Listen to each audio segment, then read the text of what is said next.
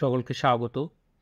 আজকে আমরা দেখব আমরা যে JEE মেন এবং যে EE অ্যাডভান্সের জন্য যে প্র্যাকটিস করছিলাম চ্যাপ্টার ওয়াইজ, আজকে আমরা দেখব ডিটারমিনেন্টের উপরে কোশ্চেন, মানে ডিটারমিনেন্টের উপরে PYCR কোশ্চেন্স। এখন তাহলে শুরু করা যাক। আমাদের 1 নম্বর দাগ কি বলছে দেখি। 1 নম্বর বলছে যে let A, B and C be such that B plus C not equal to 0 if determinant A plus 1, A minus 1, minus B, B plus 1, B minus 1, C minus C, মানে C minus 1, C plus 1, এটা একটা determinant. ঠিক একই রকমভাবে আরেকটা determinant দেওয়া আছে, এদের সামটা দেওয়া আছে কত, 0।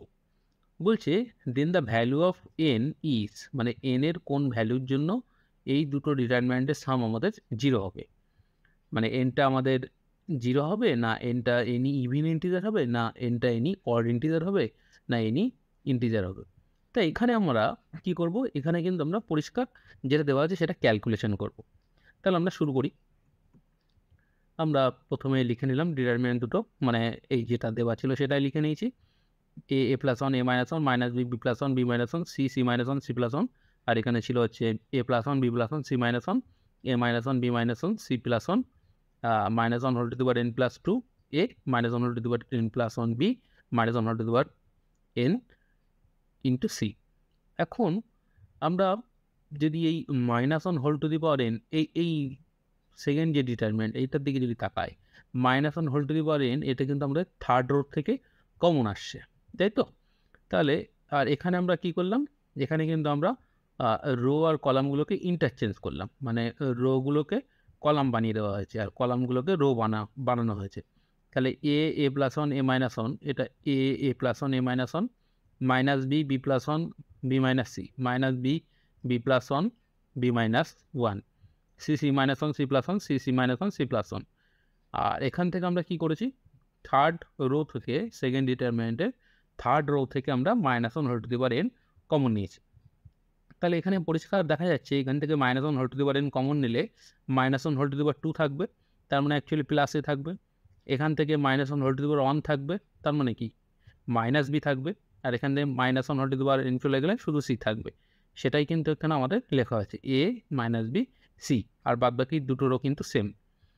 এখন এখানে আমরা কি করব, এখানে আমরা এই যে ম্যাট্রিক্সটা যেমন এই ডিটারমিনেন্টটা যেমনভাবে আছে ঠিক সেই ফর্ম্যাটে এটাকে সাজিয়ে নেব।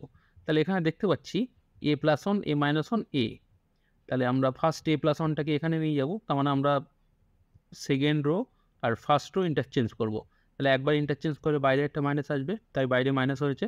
Second rho third rho, second rho আর ফার্স্ট রো ইন্টারচেঞ্জ করা হয়েছে, আর থার্ড রোটা যা ছিল সেম আছে। আর এখানে আমাদের যে ডিটারমিনেন্টটা যা ছিল, মানে এখানে যা ছিল এখানেও তাই রাখা হয়েছে।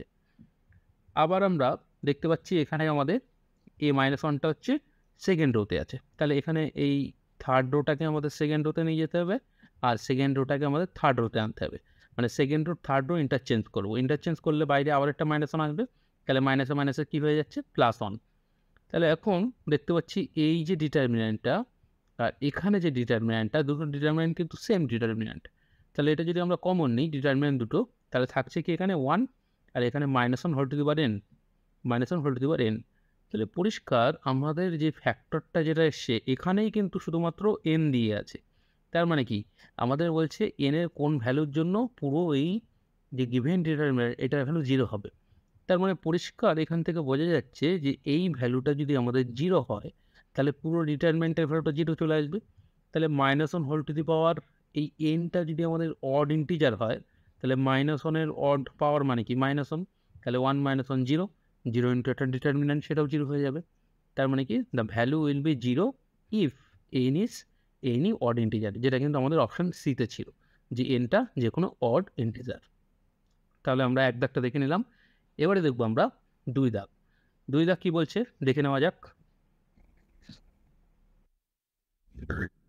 দাগ নম্বর 2 বলছে let a, b and c be any real numbers, suppose that there are real numbers x, y and z not all 0, such that x equal to cy plus bz, y equal to az plus cx and z equal to bx plus y then square plus B square plus C square plus 2abc is equal to, তার মানে কী বলা আছে, ABC যে কোনো তিনটে real number এবং আরও x Y জেডও বলা আছে নট অল জিরো, সেগুলো রিয়েল নাম্বার, এবং এক্স ওয়াই জেড এবিসি এদের মধ্যে একটা রিলেশন দেওয়া আছে, সেখান থেকে আমাদের বার করতে হবে কি এ square plus B square plus C square plus 2abc is equal to zero. তাহলে এখন আমাদের যে তিনটে রিলেশন দেওয়া আছে যে x equal to C Y plus B Z, Y equal to A Z plus C x, Z equal to B x plus A Y, এগুলোকে আমরা ওই ক্রেমার রুলের যে ফরম্যাট সেই ফরম্যাটে সাজিয়ে নেব। সেই ফরম্যাটে যদি আমরা সাজিয়ে নিই, তার মানে যেহেতু বলছে যে x Y z nought all zero, মানে একসাথে সবাই জিরো হতে পারছে না, তার মানে আমাদের ওই কোএফিশিয়েন্ট ডিটারমিনেন্টটা জিরো করে সেখান থেকে ক্যালকুলেশন করে আনতে হবে, আমরা বুঝতে পারছি, তাই তো? তাহলে আমরা অঙ্কটা করি। এই যে দ্য গিভেন ইকুয়েশনস আর বলে আমরা প্রথমে ক্রেমার রুলের ফরম্যাটে সাজিয়ে নিলাম, ডান দিকে জিরো করে, মানে x Y Z x Y Z x Y Z. যেহেতু x Y Z are not all zero, it must be, মানে কোএফিশিয়েন্ট ডিটারমিনেন্ট আমাদের জিরো হতে বাধ্য, তাই তো? যেহেতু x Y z nought equal to zero, সবাই জিরো না, মানে কি এদের একটা সলিউশন আছে, সলিউশন থাকতে গেলে যেহেতু আমাদের delta one delta to delta three সবাই এখানে জিরো, কিন্তু মানে ডেল্টাটাকেও আমাদের জিরো হতে হবে। তাহলে ডেল্টা মানে কি কোএফিশিয়েন্ট ডিটারমিনেন্ট, তাহলে কোএফিশিয়েন্ট ডিটারমিনেন্ট এখানে ফার্স্ট রো হচ্ছে -1 সিবি, সেকেন্ড রো হচ্ছে C-1 এ, থার্ড রো BA-1 BA-1। তাহলে এখান থেকে আমরা যদি ফার্স্ট রো এর রেসপেক্টিভটাকে ব্রেক করি, তাহলে -1 into 1 minus square minus C into minus C minus AB আর plus B into AC plus B. তাহলে এটাকে পরিষ্কার ক্যালকুলেশন করলে দেখতে পাচ্ছি যে square plus B square plus C square plus 2abc equal to 1 আসছে, যেটা কিন্তু এই 1টা ছিল কিন্তু অপশান এতে, তার মানে এখানে কিন্তু আমাদের অপশান এটা আনসার, মানে দুই দাগটা কিন্তু আমরা সহজে করে ফেললাম। এবারে আমরা দেখব 3 দাগ। দাগ নম্বর 3 কি বলছে? দাগ নম্বর 3 বলছে ইফ ডি ইকুয়াল টু একটা 3x3 অর্ডারের একটা ডিটারমিনেন্ট দেওয়া আছে এবং কন্ডিশনটা দেওয়া আছে x why not equal to zero, then D is ডিভিসিবল by চারটে অপশান দেওয়া আছে, both x and Y, x but not Y, Y but not x, neither x নর ওয়াই। এটা IEEE 2007 এসেছিল। তাহলে ফার্স্ট আমরা কী করবো, ফার্স্ট কিন্তু এই ডিটারমিনেন্ট যেটা আছে সেটাকে আমরা ব্রেক করবো, সেটা ব্রেক করে একদম ক্যালকুলেশন করে দেখি কী আসে। এটাকে যদি আমরা ব্রেক করি, the value of D first row এর রেসপেক্টে যদি আমরা ব্রেক করি, তাহলে 1 into 1 plus x into 1 plus Y minus 1, minus 1 into 1 plus Y minus 1, আর 1 ইন্টু 1 মাইনাস 1 প্লাস এক্স। তাহলে এটাকে ক্যালকুলেশন করে দেখা যাচ্ছে, সুন্দর করে ক্যালকুলেশন করলে আমরা দেখতে পাচ্ছি এক্স ওয়াই আসছে। তার মানে এটা বুঝতেই পারছি যেহেতু এক্স ওয়াই এসছে, তাহলে বোথ এক্স অ্যান্ড ওয়াই দুটো দ্বারাই ডিভিসেবল এক্স ওয়াইটা, তার মানে কি এখানে কিন্তু অপশান এটা আমাদের কারেক্ট, অপশান এ হচ্ছে আমাদের কারেক্ট। তাহলে 3 দাগটা কিন্তু খুব সহজে আমরা দেখে ফেললাম চটপট। এবারে আমরা দেখব দাগ নাম্বার 4। কোশ্চেন নাম্বার 4 বলছে if A square plus B square plus C square equal to -2 and F of x equal to একটা 3x3 অর্ডারের ডিটারমিনেন্ট দিয়েছে, যেটা হচ্ছে ফার্স্ট রো হচ্ছে 1 প্লাস এ square x, 1 plus B square into x, 1 plus C square into x, second হচ্ছে 1 plus এ square into x, 1 plus B square x, 1 plus C square into x, 1 plus এ square into x, 1 plus B square into x, 1 plus C square x. বলছে দেন F of x is polynomial of degree, মানে F of extra কত degree polynomial সেটা আমাদের বার করতে হবে, মানে এটাকে পরিষ্কার ক্যালকুলেশন করে আমাদের কি হচ্ছে সেটা বার করতে হবে, এবং আমাদের এই যে কন্ডিশনটা দেওয়া আছে এই কন্ডিশনটাই কিন্তু আমরা কাজে লাগাবো। এটাই ছিল আমাদের IEEE 2005। তাহলে এটাকে যদি আমরা করতে চাই কী করবো, ফার্স্ট যে আমাদের পলিনোমিয়ালটা দেওয়া আছে F of x equal to 3x3 order determinant, এখানে আমাদের একটা অপারেশন চালাবো। অপারেশনটা কি, যে C1 dot equal to C1 plus C2 plus C3, এই যে C1 dot equal to C1 plus C2 plus C3। তাহলে আমরা এখানে পরিষ্কার দেখতে পাচ্ছি যদি অ্যাড করে দিই, অ্যাড করলে কিন্তু আসছে 1 প্লাস এখানে এ square 1 plus B square 1 plus C square, তার মানে 1 আর এই 1 মিলে 2 আসছে, এ square plus B square plus C square, মানে 2 ইন্টু এ square plus B square plus C square into x. বাদ বাকি দুটো কলাম সেম আছে এখানে। এইখানে আমাদের কি আসবে, এইখানেও কিন্তু একই আসছে 1 প্লাস 2 ইন্টু এই 2 প্লাস এ square plus B square plus C square into x, এখানেও আসছে 1 প্লাস 2 ইন্টু এই 2 প্লাস এ square plus B square plus C square. এখন এ square plus B square plus C square এই ভ্যালুটা দেওয়া আছে কিন্তু -2, গিভেন কন্ডিশন দেওয়া ছিল আমাদের। তাহলে এখানে আমাদের বসালে এই ভ্যালুগুলো আমাদের জিরো চলে আসছে, তার মানে কি ফার্স্ট কলামটা আমাদের সব অন চলে আসছে, আর সেকেন্ড কলাম থার্ড কলাম যা ছিল তাই রেখে দেওয়া হয়েছে। এখানে আমরা একটা ছোট্ট অপারেশন করবো, যেহেতু দুটো অন চলে এসছে তাহলে বুঝতেই পারছি যে আমরা আর টু ড্যাশ ইকুয়াল টু করবো R2 minus R1, R R3 dash equal to করবো R3 মাইনাস R1। তাহলে সেই দুটো অপারেশন এখানে করলে পরিষ্কার দেখা যাচ্ছে কি ফার্স্ট রো আমাদের যা ছিল তাই আনচেঞ্জড, সেকেন্ড রো কিন্তু 1 মাইনাস 1 0, আর 1 প্লাস বি স্কোয়ার এক্স থেকে এইটা মাইনাস করলে আমাদের আসছে 1 মাইনাস এক্স, আর 1 প্লাস সি স্কোয়ার এক্স থেকে 1 plus C square into x minus করলে 0 চলে আসছে, আর এটা থেকে আমাদের ফার্স্ট রোটা মাইনাস করলে 1 মাইনাস 1 0, আর এটা আমাদের মাঝখানেরটা 0 চলে আসছে, তার কারণ 1 plus B square into x 1 plus B square into x, আর এখান থেকে এইটা মাইনাস করলে 1 মাইনাস এক্স। তাহলে এটা যদি আমরা ফার্স্ট কলামের রেসপেক্টে ডিটারমিনেন্টটাকে ব্রেক করি, তাহলে 1 minus x whole square into minus 0, তার মানে এটা 1 মাইনাস এক্স হোল স্কোয়ার আসছে শুধু। এটা দেখতে পাচ্ছি যে এক্সের কত ডিগ্রি পলিনোমিয়াল, এই পলিনোমিয়ালটা হচ্ছে এক্সের হাইয়েস্ট পাওয়ার 2, তাহলে এটা হচ্ছে পলিনোমিয়াল অফ ডিগ্রি 2, যেটা কিন্তু আমাদের অপশান সিতে ছিল। তাহলে কিন্তু অঙ্কটা আমরা খুব সহজে করে ফেললাম।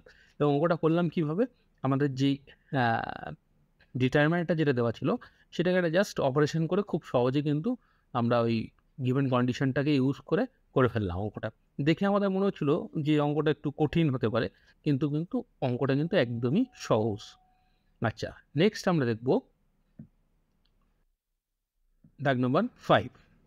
5 দাগ কি বলছে, লেট এ একটা ম্যাট্রিক্স দেওয়া আছে 3x3 অর্ডারের, যার ফার্স্ট রো হচ্ছে 5 5 আলফা আলফা 0 আলফা 5 আলফা 0 0 5।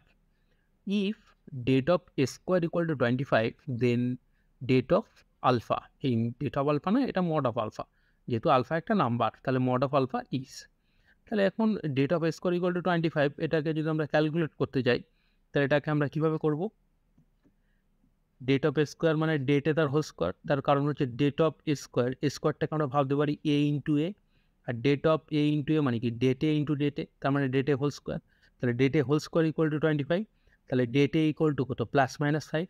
এখন এবার ডেটে এইটাকে আমরা ক্যালকুলেট করব, এটাকে যদি ক্যালকুলেট করি ফার্স্ট রো এর রেসপেক্টে, এটাকে যদি আমরা এই ফার্স্ট কলামের রেসপেক্টে যদি আমরা এই ম্যাট্রিক্সটাকে ডিটারমিন্যান্ট বানিয়ে ব্রেক করি, তাহলে দেখতে পাচ্ছি যে 5 ইন্টু 5 আলফা মাইনাস 0, তাহলে 5 ইন্টু 5 আলফা মাইনাস 0, আর ওইদিকে হচ্ছে ডান দিকে প্লাস মাইনাস 5। তাহলে এখান থেকে পরিষ্কার দেখতে পাচ্ছি 5 alpha equal to plus minus 1, তার মানে alpha equal to plus minus 1/5। এখন আমাদের বার করতে বলেছে মড আলফা, তাহলে মড আলফা ইকুয়াল টু কত হবে, মড অফ প্লাস মাইনাস 1/5, তার মানে কত, সেটা 1/5, যেটা কিন্তু আমাদের অপশান বিতে আছে। তার মানে ওখানে কিন্তু অপশান বি হচ্ছে আমাদের কারেক্ট। মানে আমরা যে চ্যাপ্টারের যে টপিক প্রিভিয়াস ইয়ার কোশ্চেন নিয়ে আলোচনা করছিলাম সেটা কিন্তু আজকে আমরা এখানেই শেষ করবো, ওই 5টা কোশ্চেনেই আজকে আমরা এখানে শেষ করব। এমন ভিডিও আপডেট পেতে সবাই চ্যানেলটিকে সাবস্ক্রাইব করে রাখো, এবং যদি ভিডিওটি ভালো লাগে বন্ধুদের সাথে অবশ্যই শেয়ার করো।